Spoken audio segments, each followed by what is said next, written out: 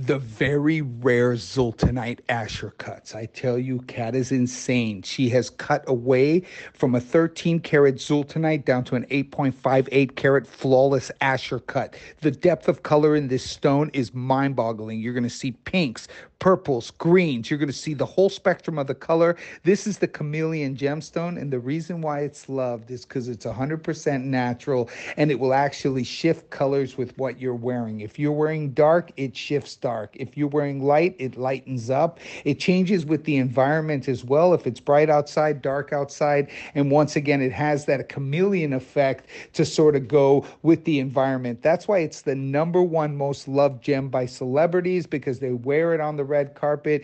It's green when they walk in. It's champagne peak on the inside, like they've changed their jewelry. Lots of different sparkles coming out of it. It is flawless. It is textbook Zultanite. Now, stones like this in current market will set you back 7.5 to 9,000 a carat wholesale. So this is a significant piece. You're already looking at well over 50K just for the Zultanite. I tell you, if you follow my background, you'll know that if you watched any of my documentaries, you'll know I actually discovered the Zultanite mine. I was the first guy to bring it to market. I didn't go mass mining on it, and there has been no mining in 5 years. But when I discovered it, we were able to extract some through artisanal mining, and I got this stuff for the price that nobody can ever get it again. And that's what you've got here right now is an 8.58 karat flawless, perfect precision, top gem quality Zultanite with 2.5 carat of D flawless diamonds. Now, just do the math on the diamonds.